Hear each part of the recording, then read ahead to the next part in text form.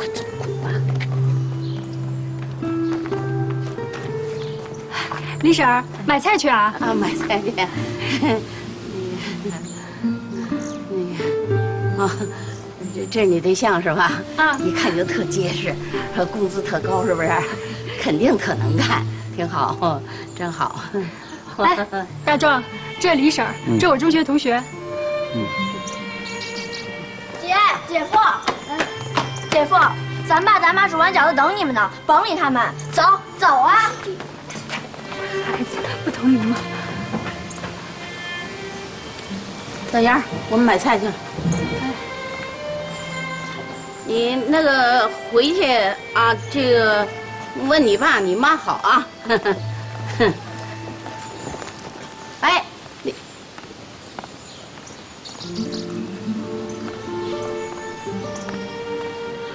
这人不配你，他不知道心疼你。我知道我没资格说这样的话，小雅，你知道我多希望你幸福吗？别这么看着我，我知道我是个罪人，可我是真的关心你。你就像是我妹妹。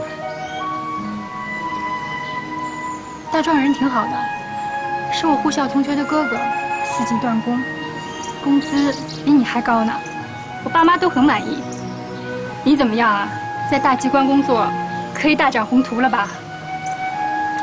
我现在就像个小学生，什么都得学。如果这个世界上只有2个人愿意相信你一定能成功，一个是你，一个是我，你一定会得到你想要的。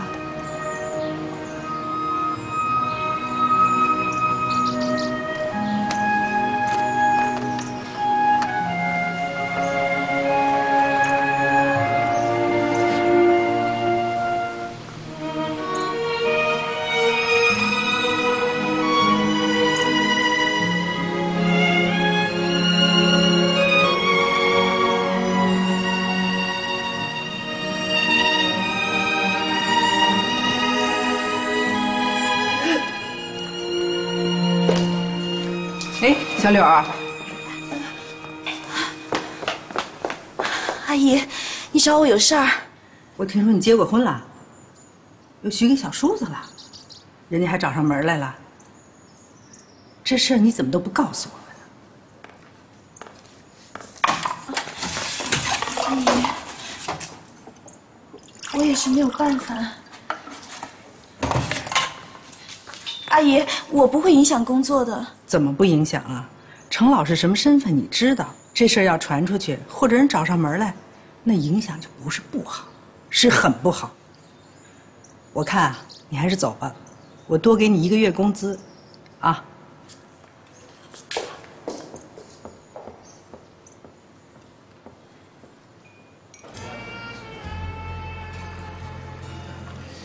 你说他为什么总是阴魂不散？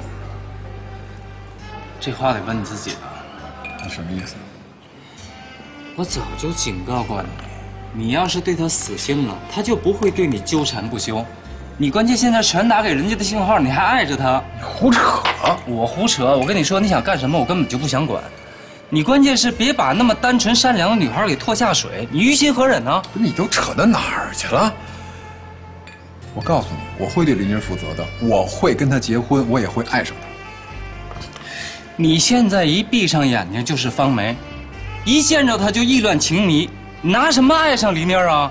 我再告诉你一遍，我会爱上黎妮的。那就等爱上了再结婚吧。那不行，我得赶在方梅结婚之前结婚。你真拿结婚当比赛了？你怎么那么幼稚啊？不，你心里要没有这个女人，这个婚姻就对你没有意义。你说你是方梅吗？方梅是靠离婚她成富婆，你为什么呀？你把自己的生活搞那么乱，对你有什么好处啊？你还想成为你单位的超级笑柄啊？我结了婚，我就会忘掉这个女人。我看悬。我觉得你还是把实情告诉李妮儿吧。你如果被她发现了，你知道会是什么后果？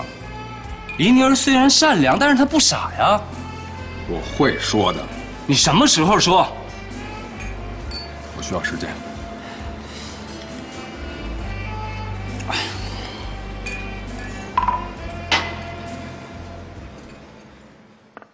爸，这是给您的烟斗，打开看看。漏了。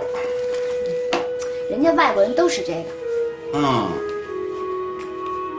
嘿，像不像斯德林？像侯宝林就不错。哦，对了，妈，那哎，给您的。这给我的。哟，还金牌呢。阿姨，这是飞巴黎的时候在戴高乐机场买的。是巴黎买的，谢谢。哎呦，什么呀？这是？这是？哎呀，配件是不是？哎呀，以前我看印度电影的时候，哟，我看人配着特漂亮，我说这哪儿买的呀？人家是法国买的。是，你看，哎呀，东海真会买东西，我喜欢。你看我还接丝儿呢。爸，这个是手表，好看。看，以后你再也不用上弦了。那靠什么跑啊？人家是电子的。电表还头一次听说着。叔叔，这是现在国际上最流行的3防电子表，防水、防尘还防震。就搁水里头，人都能走。你不上弦，他能给你照点跑啊？当然了，人说了，这是奥运会用的，是吧？是。真的。哎，那坐，哎，炒点菜呀！来，快坐，炒了，你那好茶叶呢？啊，对，来，明儿给我带好了啊！给。哎，我一直有个问题想问你，您说，那个飞机开那么高，你开起来不晕？跟您说句实话吧，这飞机飞起来比公共汽车稳多了。那就分谁，要我开啊，我来开。那叔叔下回请您坐一回我开的飞机，保证您不晕。成。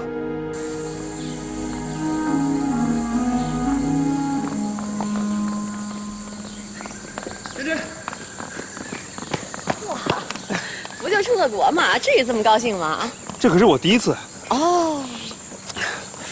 听我爸说，日内瓦是他去过的最美的地方，我要跟你一起去。我不是你爸，我不能带家属。哪用得着你呀？我要想出个国，还不是特简单的事儿。反正就是不能让你一个人在外边美就对了。我是去工作的。行了，逗你玩的，干嘛那么认真啊？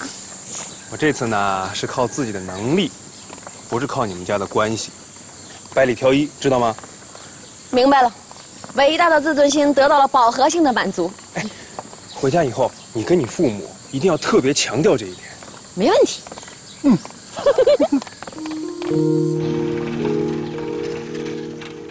哎，东海，这家伙准绝了！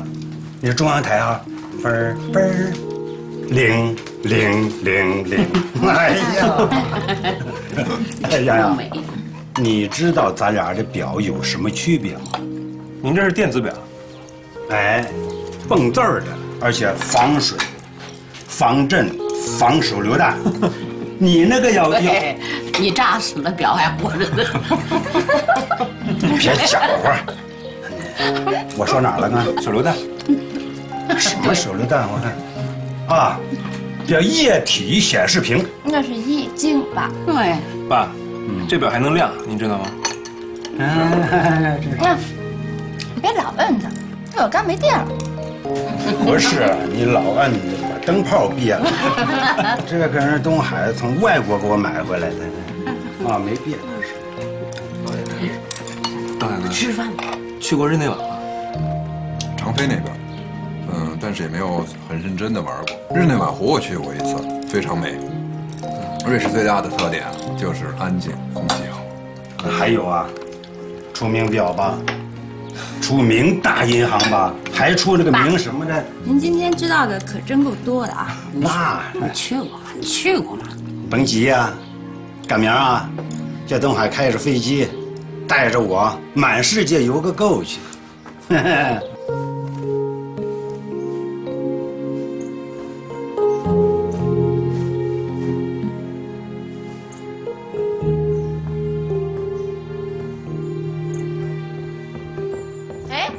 柳凤儿，你这是干什么呀？上哪儿啊？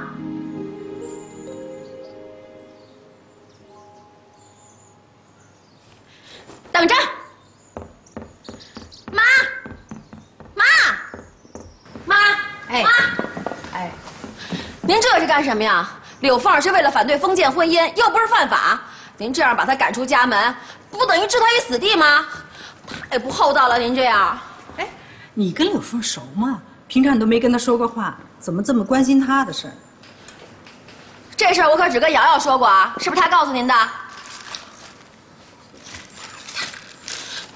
柳凤怎么说也是一大活人啊，您这样把她赶出去，万一出点什么事儿，我不成头号大恶人了吗？我不要当这种头号大恶人，您要非把她赶出去的话，我就跟我爸说去，我爸可是人道主义者，他绝对不会允许你如此欺负一个可怜的农村小寡妇的。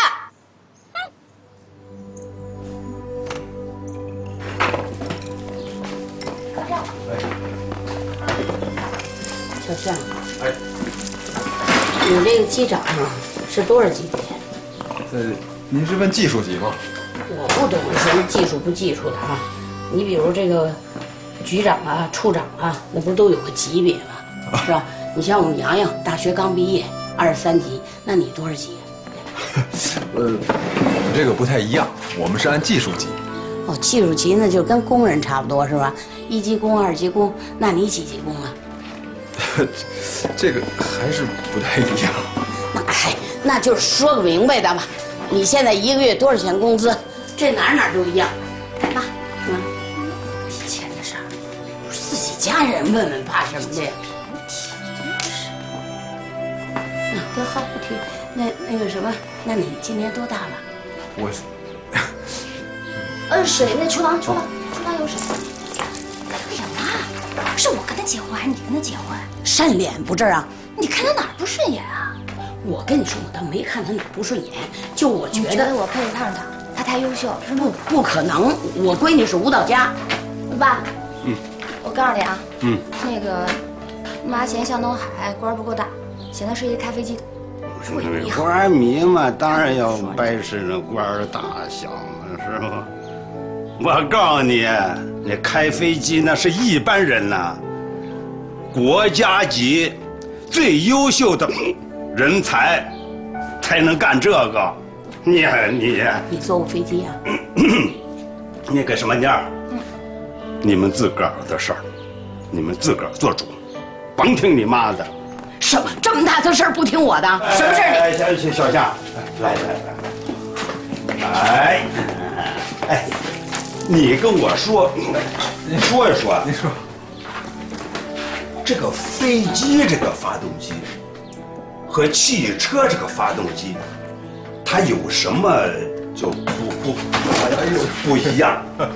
那得看您说是哪种飞机啊？你喝点水。你要说我们全世界的第一架飞机，那就是莱特兄弟用一个4缸的汽车发动机，水冷式直列4缸水冷发动机改造过来的。那现在的飞机发动机可就不一样了，那是涡轮喷气发动机。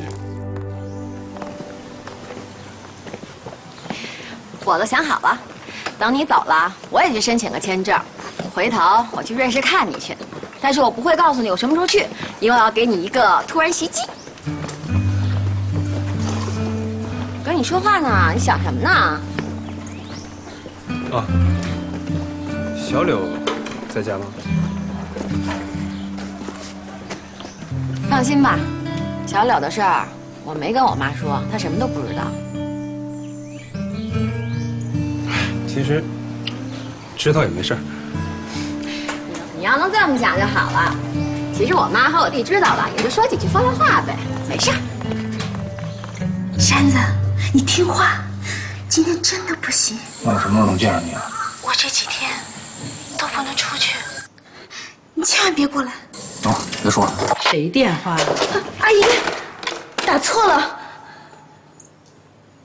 我跟你说过了，咱们家这几部电话都是并联的，你在这儿打电话，程老书房就会占线，这样会耽误事儿的。找程老的事儿都是大事儿，国家大事。阿姨，我知道了，我以后再也不用电话了。粥凉了吧？我给你热一热。妈，我们回来啦。哦，知道了。真真姐，你回来了。哥，你来了。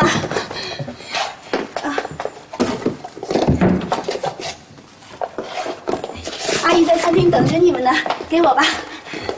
哎呦，大哥，你鞋这么脏啊，我给你擦擦吧。哎，小柳儿，我怎么从来没见过你主动给我擦皮鞋呀？擦完我哥的就给你擦，真拿你当自家人看呢。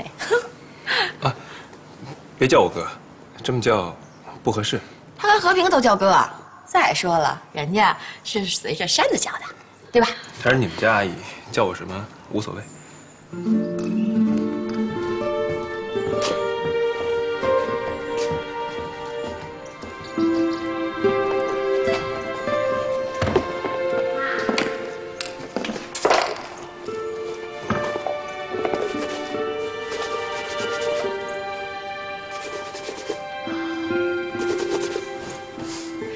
如果有什么想知道的，尽管问问我爸。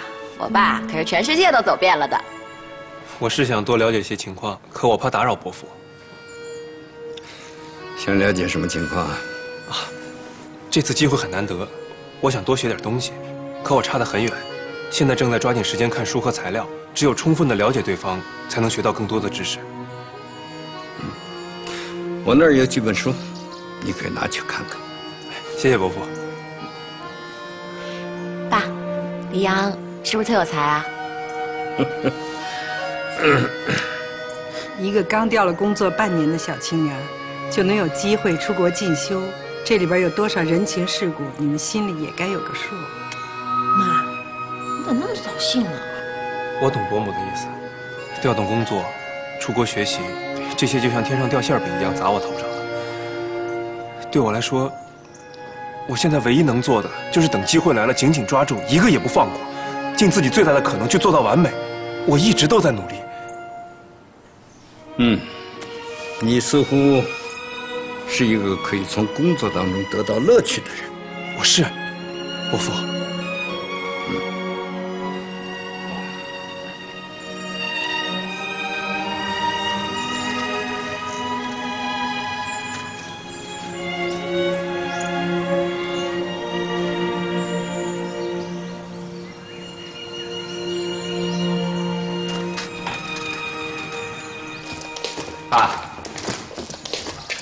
回来了，叔叔好。哦，都来了，好啊！你们年轻人玩啊！哎，给你们介绍一下啊，这位就是我未来的姐夫，大才子黎阳。快叫姐夫好啊！姐夫好。哎，怎么什么人都叫姐夫？来吃水果吧。阿姨，走，吃水果。和平，怎么了？我不是什么大才子，你不会说的次数多，自己就信了吧？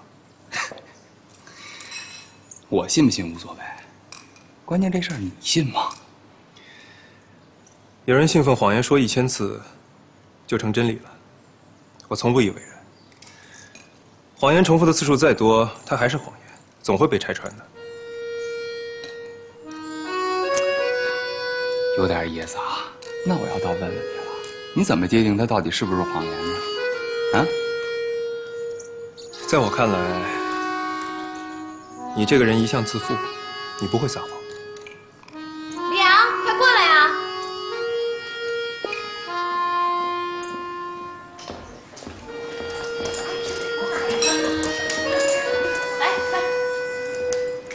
来呀，和平。啊，来了。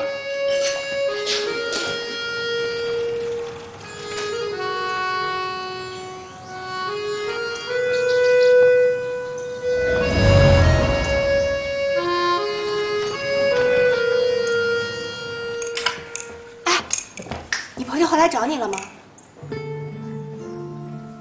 哎呦，你说你过年也不回家，以后怎么办呀？你不能一辈子待在北京吧？哎，我跟你说啊，这要是从婚姻法上讲，你现在是人家的未婚妻，你婆家人是可以告你的。我打住啊，没领证呢。再说了，凭什么证明柳凤就是人未婚妻啊？送彩礼，她愿意，法律上是不认可的，知道吗？哎呦，那她以后怎么办呀？这村里不敢回，北京又不能住一辈子，你年龄也不小了吧？啊，那你说这以后的事儿，你可得想想啊。你怎么什么都跟人说呀？这不是关心柳凤吗？其实小柳这样的女孩子，比我们城里人都强。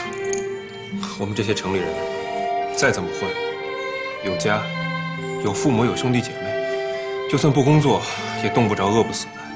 可小柳她们不一样，一个女孩子背井离乡，在北京这个陌生的大城市里生存下去，得多顽强的生命力。她难，我们不关心；她痛苦，我们不知道，我们不想知道。我们不要居高临下看她的生活。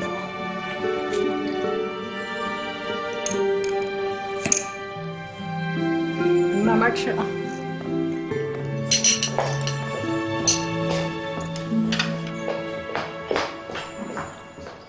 哎，我们跟小柳开几句玩笑，你干嘛呀你？上什么纲上什么线儿，嫌你多高尚是吧？你看我妈都不高兴了。陈和平，怎么了？这是我家，我还不能说两句了？分得清里外人吗你？快！就烦假招子，走，去我屋去。走，都走。走。哎，这没劲。来，坐，吃。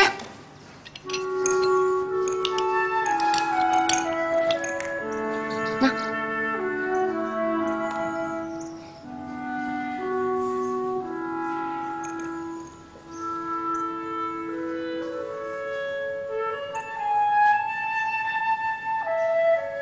其实你也不用放在心上，陈和平，他就那德行。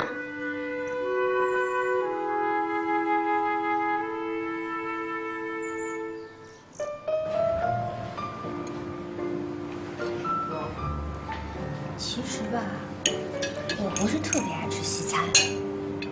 哇，那你爱吃什么呀？我爱吃炸酱面。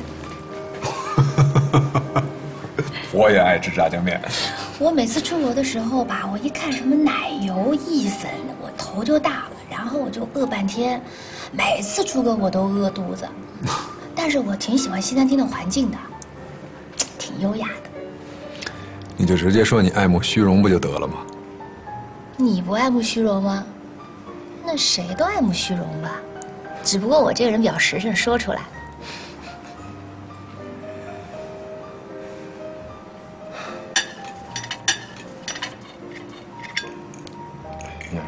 嗯。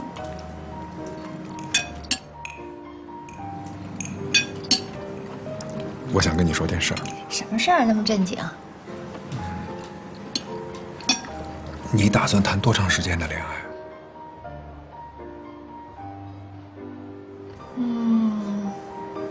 只要你愿意的话，就谈一辈子吧。啊，那么长啊？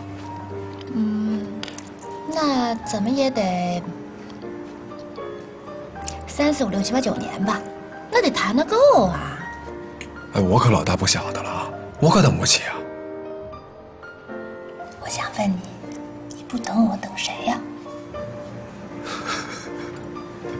向东海，其实我认识你的时候啊，你特别严肃，你可能自己不知道。你不觉得你现在很喜欢笑了吗？是吗？对呀。你要跟我在一起啊，我可以每天让你笑，每天让你特高兴，因为我这人傻呗。好，那就为了我们能够每天在一起，每天开开心心的，干杯！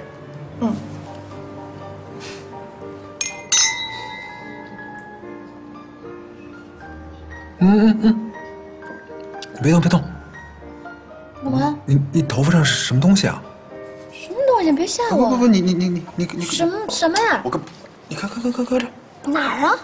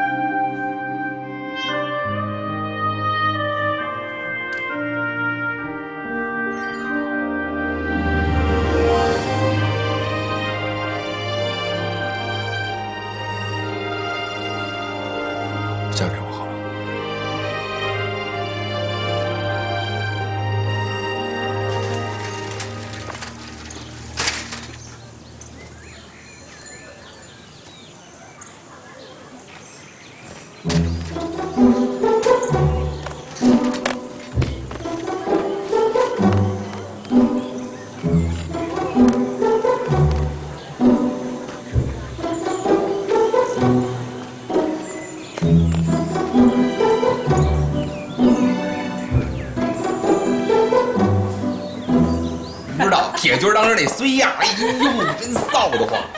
哎妈，你不知道，自从周铁军追求我姐未遂之后，就迷失在了爱情的海洋当中，找不到了方向。行了啊，你少拿我开涮。怎么了？还不好意思是吧？有什么说什么，就是要不然你俩好得，胡说八道呢。坐这儿。坐下呀。叫我爸了吗？叫了。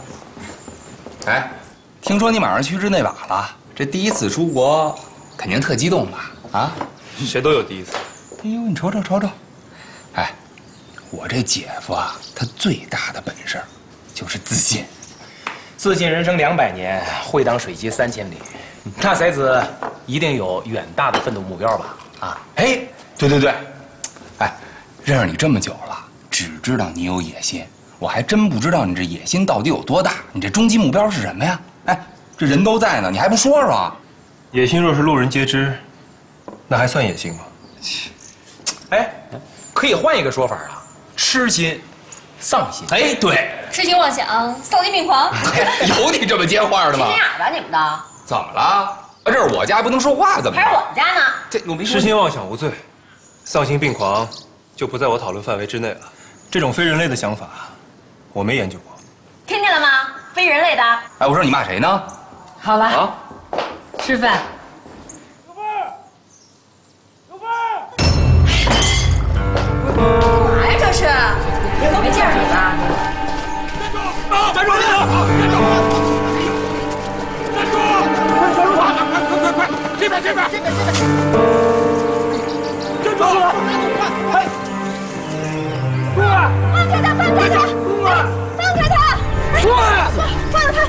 他是我老乡。哎，好家伙，还真有敢到你们家闹事儿的？不可能啊！走，出去看看，干嘛？哎，我也去。谁呀妈？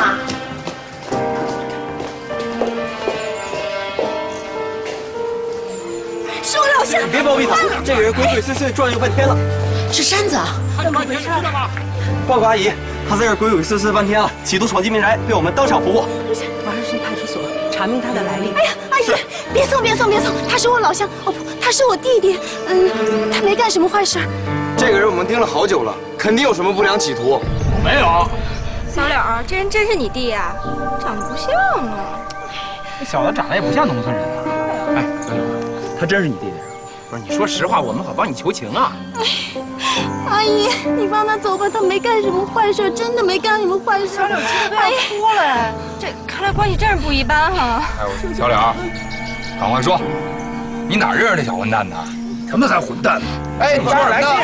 松了，他说松了。哎，你不能出去。和平他们要是知道你跟山子和柳峰是这层关系，还指不定怎么挤兑你呢。我去让他们放人就是了。你在这待着，别动啊。哎，你。儿啊，这种人你也敢来往啊？那小他不懂事。妈，这人真的是柳凤的朋友，你就放了他吧。快走吧，你别在这惹事了，你哥在里头呢。快走！哎，李阳，哎，你给我出来！滚！哎，看我这样，你不管是吧？你怎么认识李阳啊？你跟李阳，哎呀，你跟李阳什么关系啊？给我出来！此刻，李阳听着外面的动静，快崩溃了。他从未像现在这样痛恨自己。恨自己无能，恨自己的出身，他不能让那几个纨绔子弟看不起自己。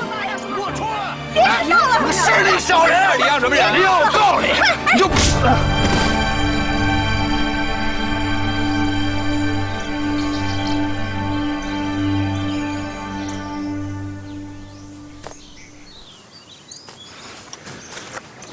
他叫黎山，是我弟弟。刘峰是我弟妹。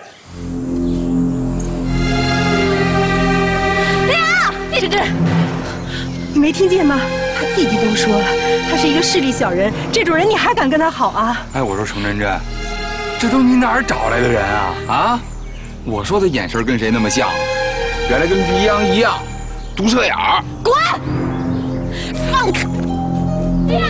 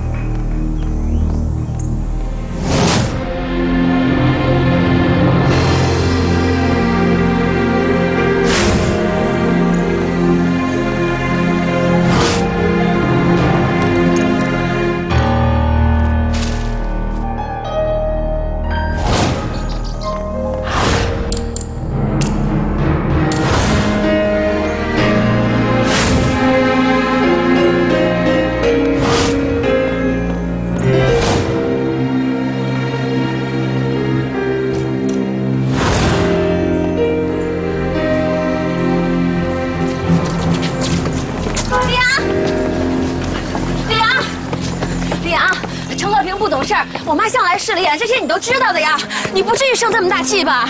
真真，我知道我们两家悬殊有多大，可我一直在努力，希望你们家里的人能接受。我甚至放弃自尊，讨好你们家每个人，包括那个讨厌的程和平。我觉得自己已经变成了一个十足的小人，我都不知道我该怎么做了。我只知道，无论我做什么，你们家都不可能接受我的。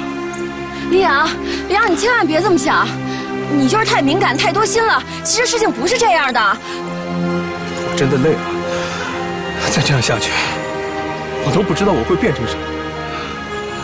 我放弃，我们分手吧。黎阳说出了憋在心里很久的话，感觉到一种久违的轻松，李阳，同时也是深深的绝望。李阳，此刻他真的累了，他脑子里什么也没有，他只想离开。妮儿啊，跟你那司机今儿那饭吃的怎么样？啊，妈，过来坐。我给你看样东西。看哪儿的？他今天向我求婚了。真的？这他送我的求婚戒指。这什么的呀？这是钻石的。钻石的？看，换上，换上眼镜，妈好好看看，给妈开开眼。妈这辈子没见过这钻石，也没戴过钻石的，我就这金戒指还是你姥姥的陪嫁呢。好看吧？真好看。妈，甭羡慕啊。等我以后有钱了，给你买一更大的，21克拉的。什么叫21克？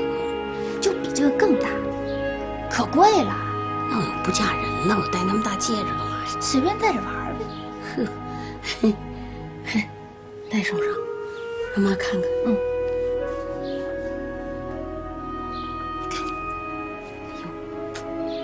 看我闺女这小手戴上这个，多好看啊！这手，真亮，好看啊，好看。哎，妈，我现在心里特别踏实。是吧？踏实就好。只要你们几个呀，嫁得好，娶得好，日子过得也好，妈这辈子呀就值了。您这辈子肯定值。哎，真亮，再看看。哎，好好看看。多看看啊，没关系，随便看，看一眼100。啊？今天晚上借给你，搁你屋。还是你戴上漂亮。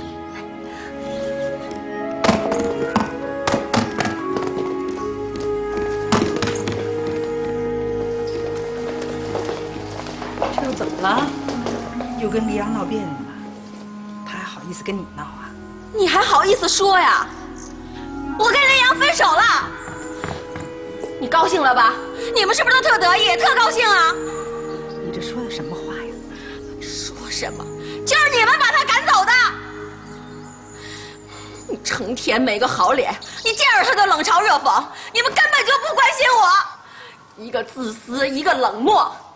我告诉你们，我这辈子都不会结婚了，我非黎阳不嫁，我当一辈子老尼姑去，我让你们气我，我气死你们！哎，黎阳这样跟你分手啊？哎，我说妈，不会吧？黎阳费了半天心机，好不容易进了咱们家，他舍得前功尽弃吗？8成是以退为进呐。这小子，我跟你说，滚！你不上去了吗？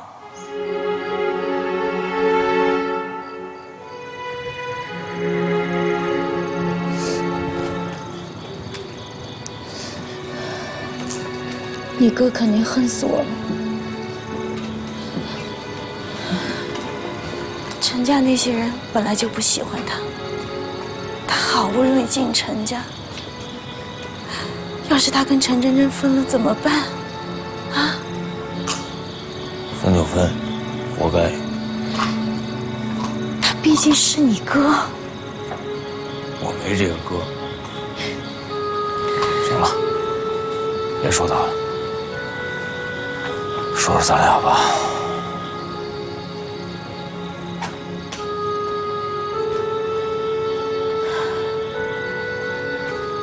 陈家肯定是回不去了，阿姨肯定不会再让我做了，我老家也回不去，现在还有孩子，我该怎么办？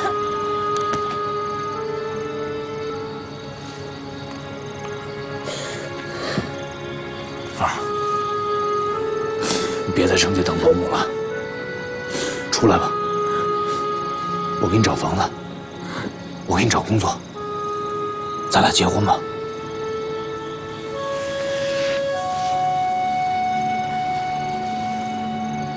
你愿意跟我结婚吗？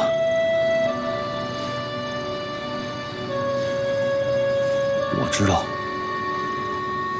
我岁数比你小，有的时候也有点孩子气，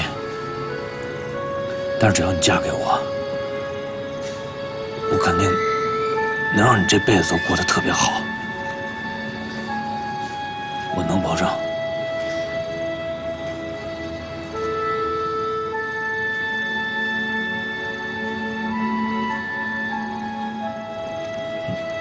你愿意嫁给我吗？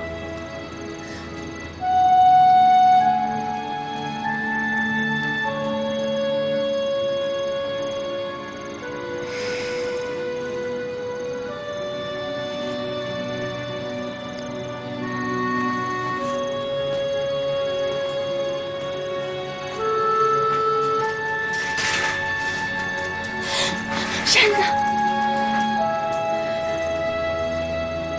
你能一辈子都对我好吗？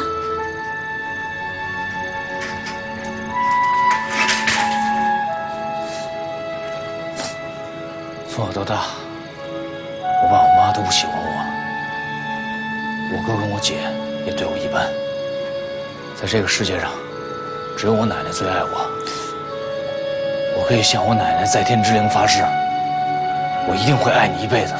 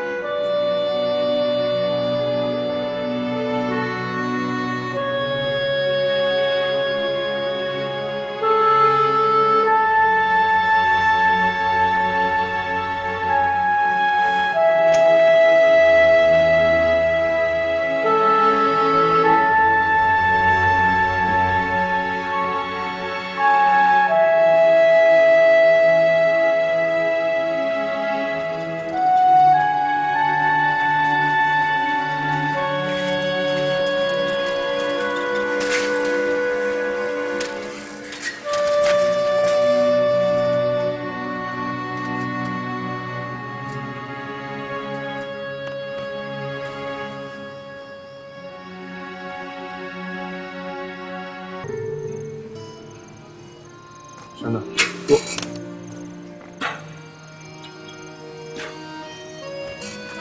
阳，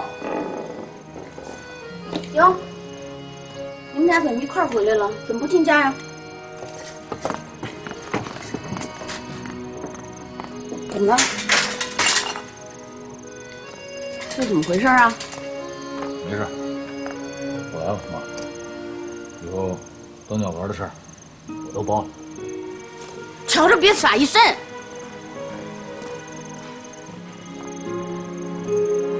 太阳打西边出来了，一拍你他妈意的。想干嘛呀？要钱？要钱干嘛呀？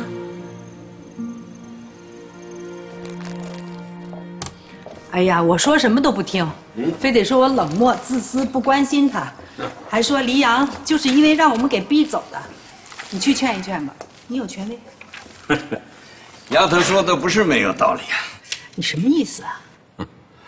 我呀，一直在观察黎阳，他自己也知道压力很大，所以他急于在我面前表现出自己的聪明才智。哎，不过你别说啊，这孩子看的书真不少，有思想，聪明，口才也不错。有什么可不错的？你看看他刚才那个样子，他就是虚伪不真实。哎呀，其实他的本意并非如此，他呀就是太想走捷径。啊，一个刚出大学校门的学生，谁能去指责他们急于求成啊？N 个次都说过，年轻人犯错误是可以原谅的。我真的不明白，你到底要说什么呀？哎，你有没有觉得他很像我年轻的时候啊？我不觉得。我认识你的时候，你已经是大首长了。哦，那倒也是。总而言之，这孩子是块料，假以时肯定有所作为。即使没有我们也一样。不过他这样急于走捷径，我怕反倒会害了他。那你说了半天，到底要说什么意思？我就问你一句话，你是不是看好黎阳做我家女婿？哎呀，这个还不好说。哎，我说了半天，这不是都白说了？你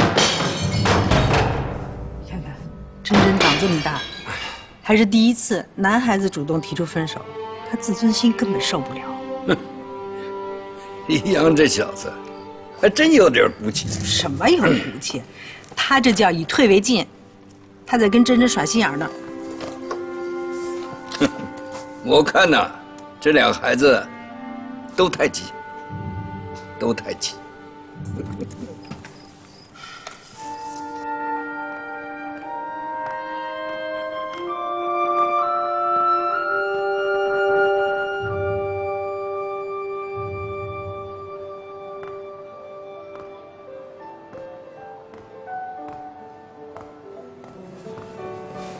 姐，你找我干嘛呀？我告诉你啊，洋洋虽然是我弟弟，但他从小主意特别正。他从来不找我商量事儿，我管不了他。他都跟你说了吗？说什么呀？他要跟我分手的事儿啊？为什么呀？因为昨天黎山来我们家找柳凤了，结果被我妈还有我弟他们看见了。我明白了。他是个自尊心特别强的人，这事儿他肯定受不了啊。我们早就劝过他，你们家可不是那么好进的。可我们两个是真心相爱的，这事儿跟我们家没关系啊。那你们家愿意跟你们没关系吗？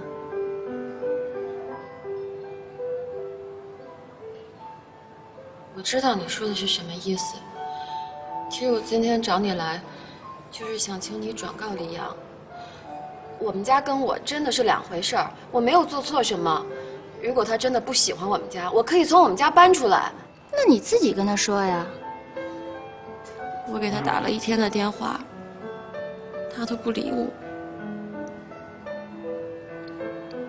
好吧，那我可以替你转告他，但听不听是他的事儿了啊。其实我知道你讨厌我。因为你跟曾小雅是很好的朋友，但是我觉得你应该能够明白，黎阳只有跟我在一起才会幸福的，因为我能给他的是曾小雅一辈子都不会给他的。你既然那么肯定，那你还担心什么呀？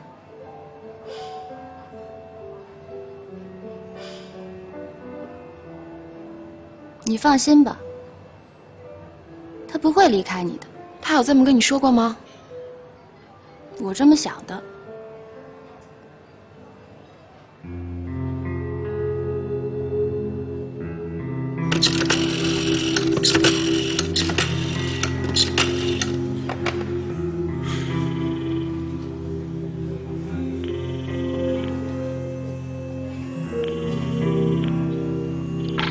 你好，请问是外事司吗？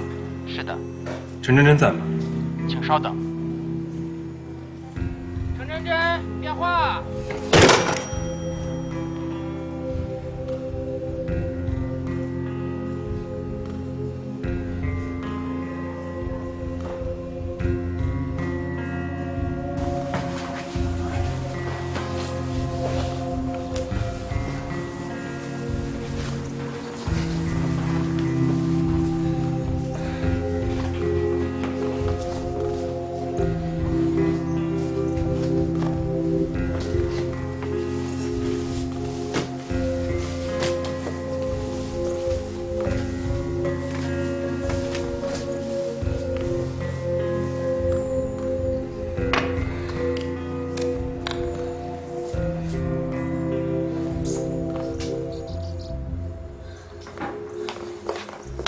阿姨，我东西收拾好了，我马上就走。小柳啊，没撵你走的意思，我就是想问问你，你跟那个阿姨，您不用说了，我知道，我给您家里添了很多麻烦，真真姐天天哭，也是因为我的事儿，我挺对不住大家的，我现在马上就走啊。小柳啊，程老的意思是征求你意见。你在这连个亲戚都没有，你走了以后住哪儿啊？他们家能接受你吗？阿姨，您不用为我担心，我自己有办法。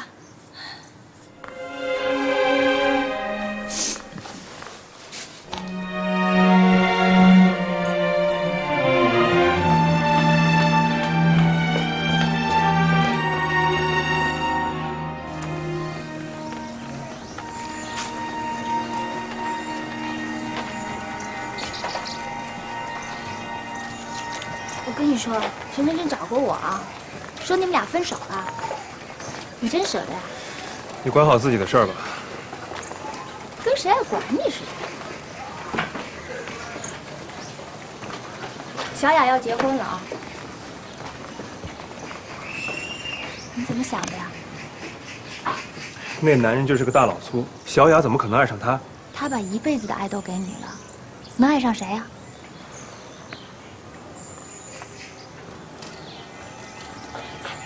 你根本就不爱那个陈真真，你干嘛自己骗自己啊？你现在去找小雅来得及。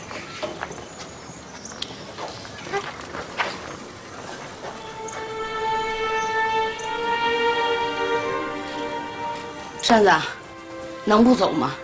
啊！你看你哥一直是好脾气，打小就让着你，这次他打你骂你，都是为你好，你也不能不认这哥，是不是啊？啊！他不认我这弟弟。你看你们都是我生的，是吧？都我身上掉来的肉，你说你们怎么也是亲哥俩呀？他也不是诚心，他不是为你好吗？您别劝我了，我知道他一直瞧不上我，怕我给他丢人。没关系，从今以后我们各活各的，谁也甭看不上谁。不是，他不会看不上你。妈，扇子，回去别走。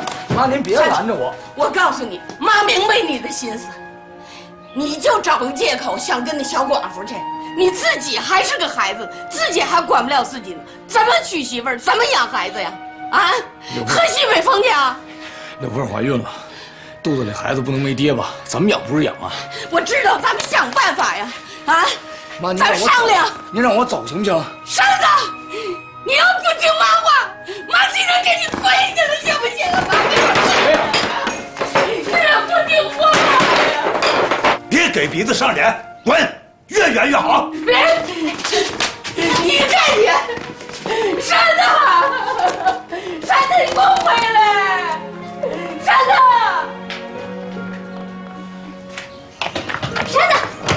山子，你干嘛？你这是干嘛呀你？姐，别拦着我。不是你要去哪儿啊？去哪儿也比在家里边强。你放心，我会过得很好。来啊，你坐下。想我们给你丢人了是不是啊？啊？孩子什么都不知道，你就在这儿没头没脑的骂糊涂街啊？还胡我渣？你问他认你这个娘，认这个爹吗？为了攀高枝儿啊，连亲兄弟都不认了，脸面也不要了，啊！洋洋的苦你们谁知道啊？那个山子就是死随你啊，就会给别人添乱。你还有没有个是非观念？洋洋他愿意这样吗？不是就因为你这当爹的没本事吗？你说他从小到大哪件事不是靠自己啊？你给过他什么呀？你说这话亏心不亏心啊？我亏什么心呢？我就知道，谁都看不起这个家，可别忘了，这是你们的根，你走哪你得姓黎啊！自己都看不起自己啊，谁拿你当人呢？我告诉你，我儿子走到哪儿都是好样的，不用你操心。我和程真真分手了，我不会再去程家，我会跟你们一样，住在这个破屋子里，像猪一样，一辈子。你骂谁猪？你个兔崽子！谁猪？你干嘛呀？啊！你干嘛？你敢打我儿子？你干什么？你想打我儿子是不是？你非打他！你怎么回事你啊？孩子他妈都受了气了，你不说安慰他，你除了打他就骂他。你给我回来！惯，早晚叫你惯出大毛病来。呸你！你睡你砸你！跟你喝，这毛病谁知道喝完骂人打人，这日子还能过吗？这个啊，谁还跟你过呀？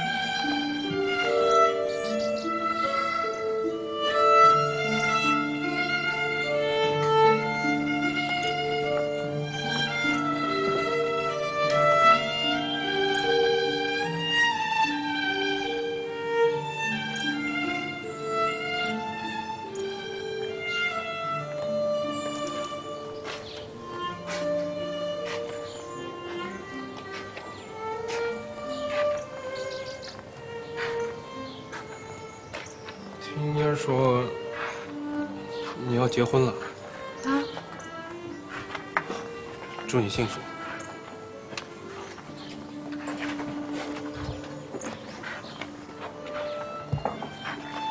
也祝你，我们都幸福。我这人一向与幸福无缘。你是天才嘛，幸福点当然要比我们高。别拿我当天才，我什么都不是。当然是。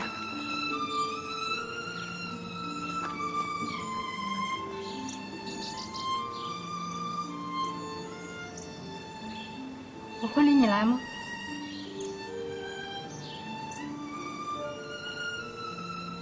不。为什么？明知故问。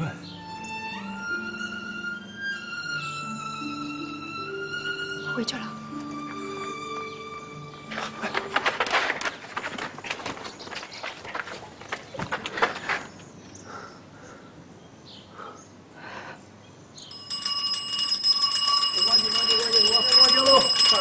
胡同。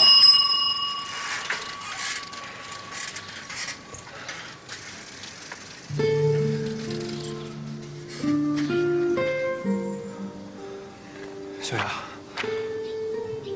我要跟你在一起，就我们俩，我谁都不要，好吗？这一刻，黎阳说的是真心话，他真的累了，他需要一个温暖安全的后方。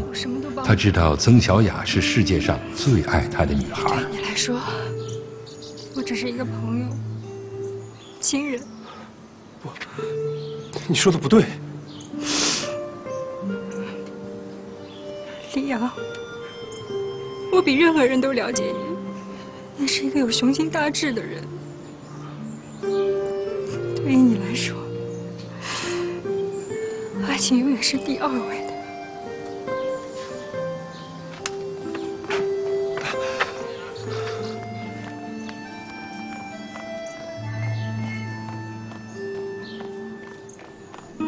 黎阳知道，他追上前，他们就可以在一起，一生幸福安稳，和大多数同龄人一样。但即使如此绝望，黎阳也是犹豫的。他就那样看着心爱女孩一步一步远去。也许正如曾小雅所说，像他这样的人，需要的不只是常人的幸福，爱情在黎阳的世界中，或许真的是第二位的。来来来，闺女，来看看我这小院儿，哎呀，多好啊！哎，看看看看，这是做饭的厨房。哦，厨房啊，对呀，来这屋，来，这是屋，来进来，看看这我这小屋，看看，看看这家具，这柜子多好啊！来，你看看多宽敞，这屋多宽敞，还挺大的啊，还朝阳。我跟你说吧，这一个月才50块钱，多便宜呀！50啊，就是。你们俩什么关系啊？姐弟。她是我媳妇儿。结婚证呢？拿来。我们租房子，凭什么给你看结婚证啊？怎么说话呢，小伙子？你傻呀！这孤男寡女的住在这儿，谁知道你们什么关系啊？那派出所要来了，说你们乱搞男女关系，我不就得跟着？哎，大妈，我们不同居，我们不是夫妻，就我一个人租。这样吧，大妈，今天啊，我正好带了300块，给我半年的房租，我全都给您了。你看，大妈，我真的特喜欢这间小屋子，您就租给我吧啊！空的时候啊，我还能帮您做做饭、洗洗衣服，陪您聊个天什么的，啊？您说呢？听口音，你是外地人吧？哎，也怪可怜的。得，就当我做善事了。哎呦，谢谢你啊，大妈。哎，不过可有一条啊，这小子不能住这儿。行，没问题。来，闺女，我跟你说点事儿。来，我告诉你，听着，我跟你说啊，这小流氓啊要欺负你，跟大妈说，我亲侄子是派出所的。哎。他没欺负我，得算我管闲事儿。下午就搬过来了。哎呦，真的？对呀。哎，不过我嘱咐你啊，你听我说，就你一个人来，这小子可不能住这儿。哎，记住没有？哎，我走了，记住了啊。行，哎，您慢走啊。好了。哎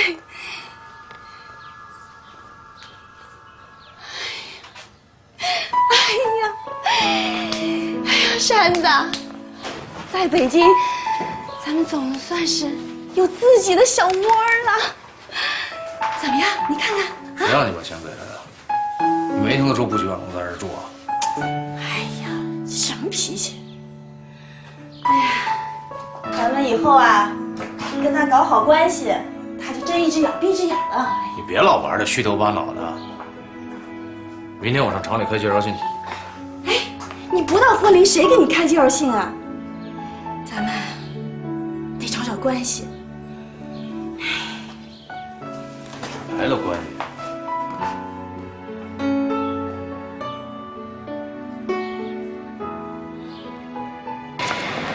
丹丹他们家那个家具吧，是捷克的，还有罗马尼亚的，特别好看，可时髦了。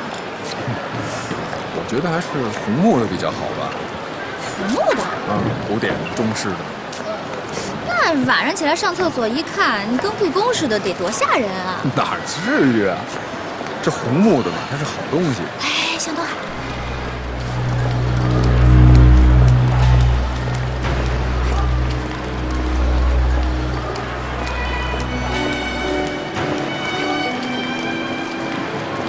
你看见人民币的箱子了没有？这箱子可贵了，我在那杂志上见过这箱子。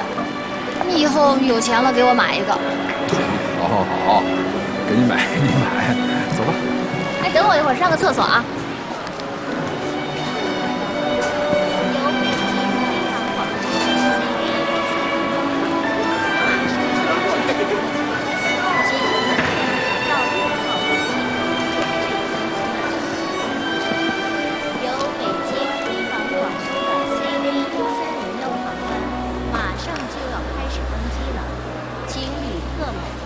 找我呢？我等我老婆呢。哎，你可赌输了啊！没到最后，很难说谁输谁赢吧。我打赌你没按规矩来。规矩这个词从你嘴里说出来，是不是太讽刺了？没告诉他我们之间的关系吧？当然说了。骗谁呀你？你就等着去参加婚礼吧啊！好啊，我等你的婚礼请柬。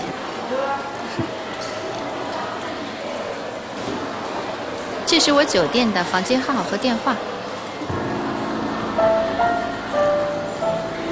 OK。向东海，你们认识啊？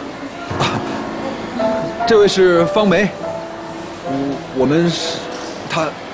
啊，我们曾经是同事，我曾经是相机长那趟航班的空姐。空姐就是好看，那我们结婚也请方小姐一起来吧。是我可以呀，老朋友的婚礼我当然要参加了，而且我还会送一份大礼呢。不需要，你只要人来就可以了，热闹嘛。你还没结婚呢，怎么知道需不需要什么？好了。再见，等你的请柬啊！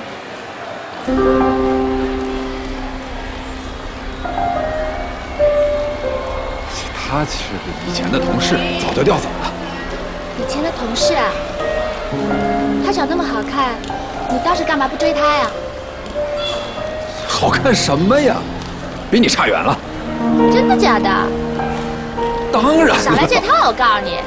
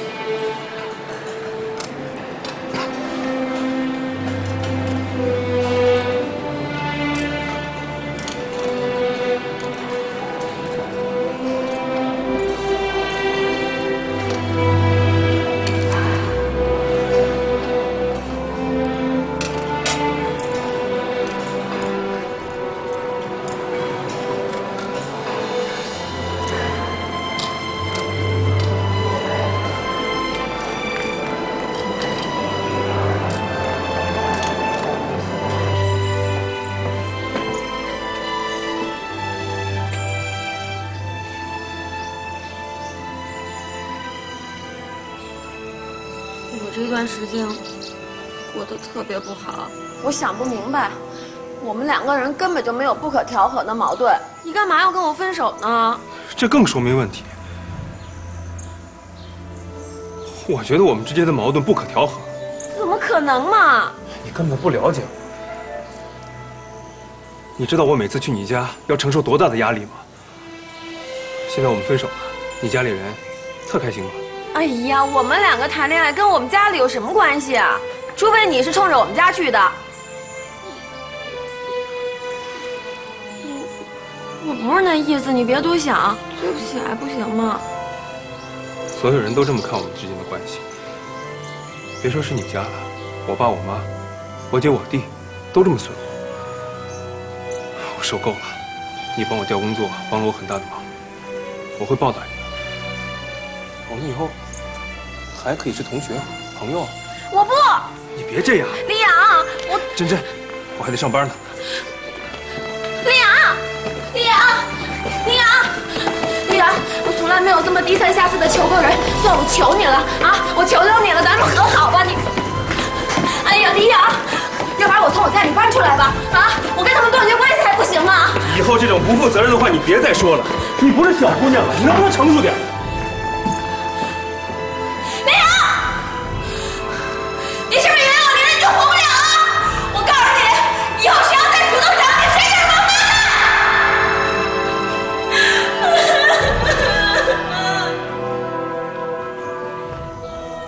黎阳拒绝程真真出于自尊本能，其实与程真真分手，他很空虚。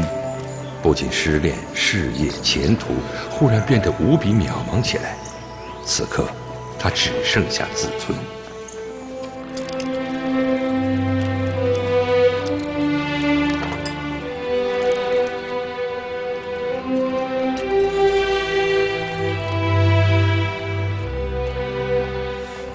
磨蹭什么呢？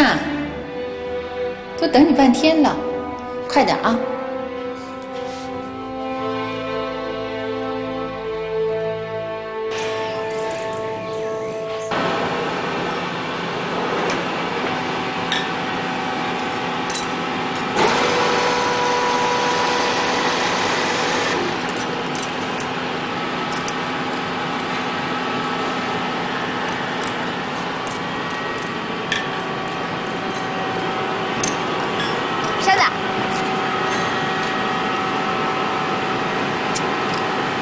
我跟你说话呢。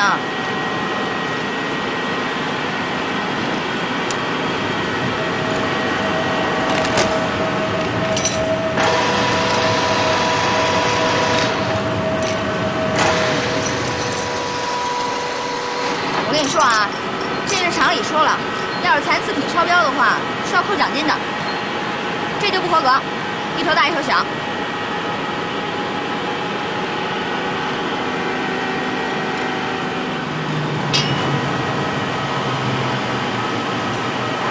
你要是对我好一点呢，我就放你一马。反正厂里质量检验我说了算。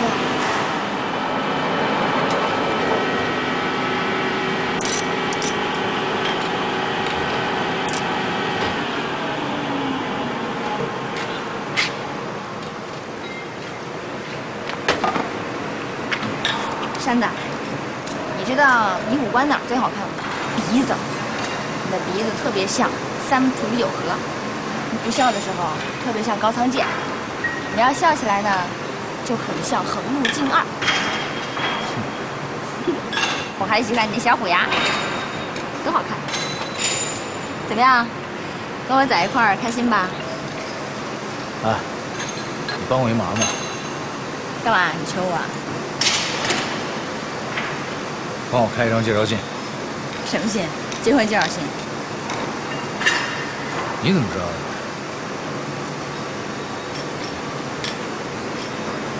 黎山，我郑重地告诉你，你今年才年满22周岁，本姑娘芳龄20，你想早婚啊？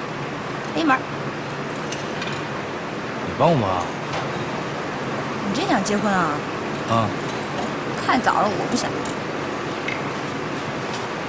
这关你什么事儿？ 不关我事儿，什么意思啊？你有别人了？你就说你帮不帮？那你先告诉我，你跟谁结婚啊？你管着吗？爱帮不帮？哎，你回来！说大燕要在，就不用我给你干这些活了。你跟大燕多好的。 可惜，你没这福气。大燕星期天可就结婚了。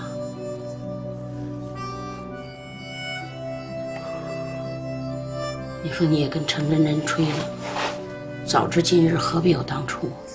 你说大燕他妈他爸也是，干嘛这么着急就把孩子给推出去呀？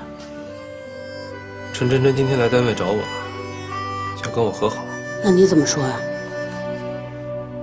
你没答应人家是不是？妈觉得你这么聪明，生在老黎家委屈你了。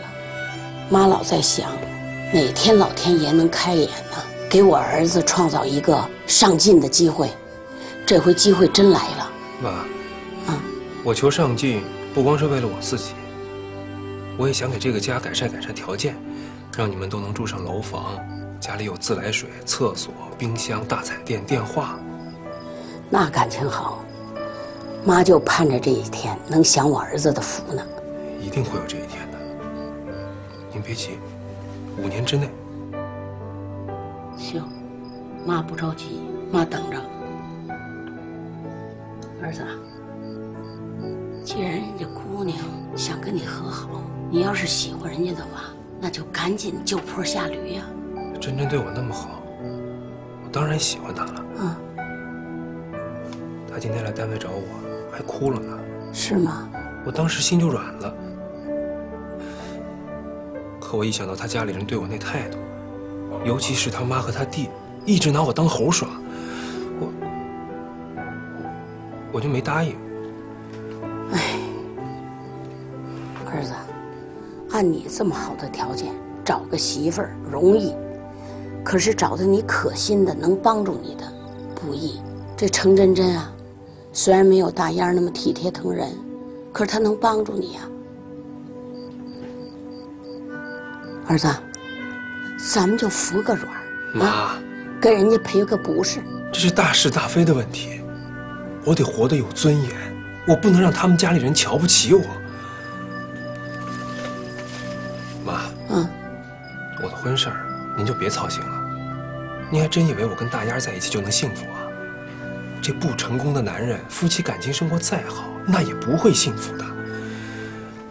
我一定要凭我自己的能力，干出一番大事业，那才叫成功，那才是我想要的日子，只有那样才会幸福。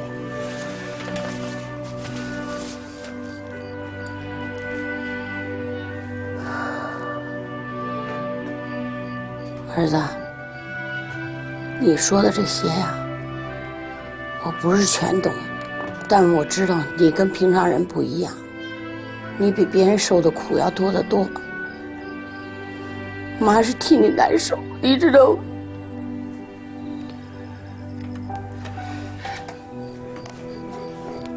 妈，您别哭了，你要相信我。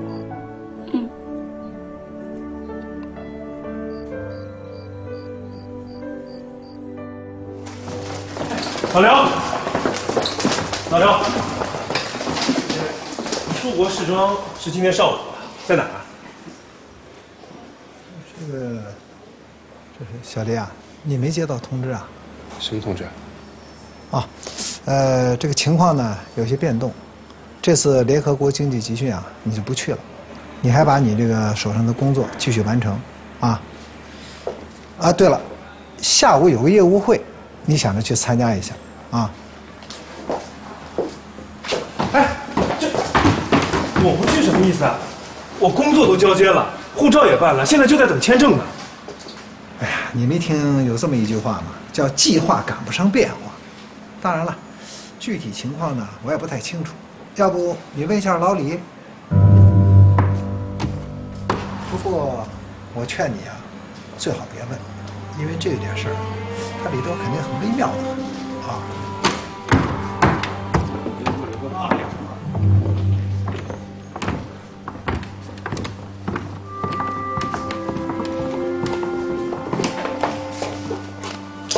哎，小黎啊，这个局里要我们处出一个人参加系统组织的植树活动，这个现在处里其他人都很忙，就你的工作还没安排，你去吧啊！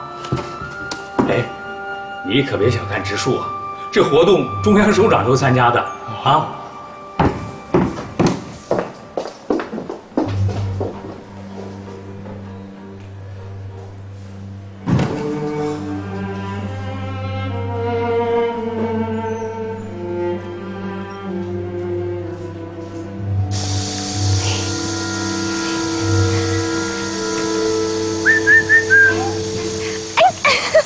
哎，我在厂里找到活了。后勤部要你了？嗯。行啊，我还没跟他们说呢。谁让你去说呀？就你一张嘴，把人家顶个大跟头。我把我的情况啊跟领导1、2、3、4说了个清楚，他们就要我了。干嘛让你做饭？不，买菜啊，然后洗碗、做卫生啥的，挺好的。你原来在高干家里边干得挺舒服的，现在干这些粗活，你不会怨我吧？傻山子，我愿意。哎呀，别没看见了。看见呗啊！现在是在厂里。厂里怎么了？咱俩到结婚年龄了，又没有乱搞男女关系。我现在不想让厂里人知道。行了，我赶紧进去了啊。你别跟着我跟。哎，晚上下班我在门口等你啊。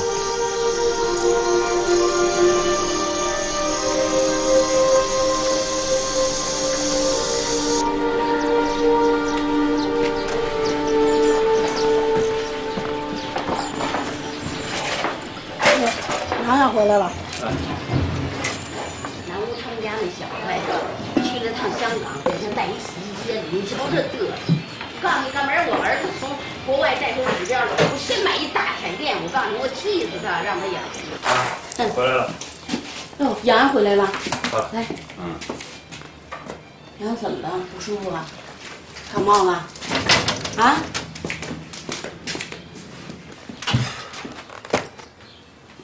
你看哈，那天你说我多嘴，给你二舅打一电话，说你出国，让你二舅妈知道了，非让你从国外给你表妹带一块布料来。我就跟他说，人家国外哪有买布料的呀？人家都不兴做衣裳，都是买衣裳穿，是不是？妈，哎，我不出国了。为什么呀？取消了，别人替我去了。那就是人走后门顶了你这名额了，你去找领导去啊！我困了。你不去，我去。妈，我都认命了，您去有什么用啊？像我这样的人，没关系没后台的，凑合活着得了。不是这事儿啊，打头上要没这事儿还行，是不是？你说有了又没了，你这不是拿人当猴耍吗？这个欺负人呢。要不然洋洋，你再找珍珍帮个忙。你说你调工作那事儿，人家都帮忙了。再说人家没想真跟你吹呀。妈，我还要脸呢。不，儿子，你可别着急啊，听见没？别着急，啊。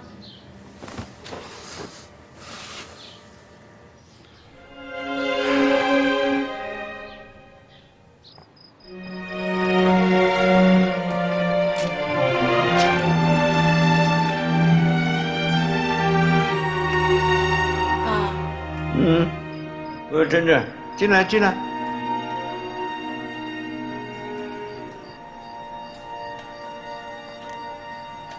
怎么了？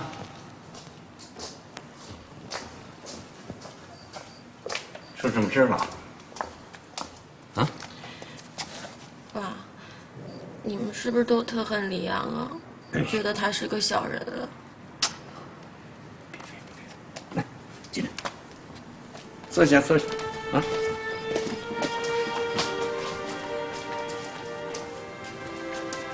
坐下，有什么事儿，跟爸爸好好说啊。我今天去找李阳了，他死活都不想跟我复合。他说他在咱们家特别受委屈，说你们都看不起他，拿他当猴耍。其实我也觉得你们对他都特别刻薄。可是我今天就想跟您说，如果没了他，我可能会活得特别不好。您这辈子阅人无数，您认定是什么就一定是什么。我今天就想知道，在您眼里，黎阳是不是这样的小人？是不是真的接近我是有目的的，想利用我往上爬，想吃软饭？如果您认为是，那我就跟他吹，以后我再也不去找他。可是您对这件事从来都没有表过态。今天您就跟我说句实话，到底是同意还是不同意，支持还是不支持？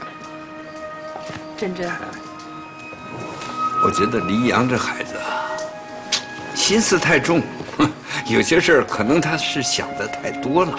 你就说他是不是个小人？